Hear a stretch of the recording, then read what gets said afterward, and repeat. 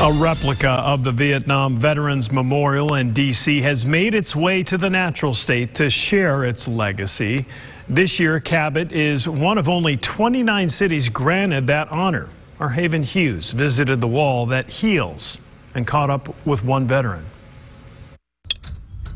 There we go. More than 58,000 names, each name representing either a fallen veteran or one missing in action. Each name is equal, and everyone is just as important as the next one. And make sure they're never forgotten. They're all part of the traveling replica of the Vietnam Veterans Memorial in Washington, D.C., in hopes of making sure all can see. We're able to replicate that experience and begin a healing process for those veterans who have needed it for such a long time. The memorial is going on a 29-city tour, with Cabot being one of the stops. It's a complete honor to be able to host this and be chosen. It was during the replica's setup that a veteran received a long overdue honor today. Thank you for what you've done for our country. A pin to commemorate his service and a proper welcome home. I'm glad they get it.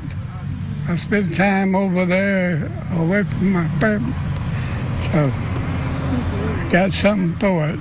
An inspiration to his son, who enlisted thanks to his father's heroism. He taught me the meaning behind the red, white, and blue.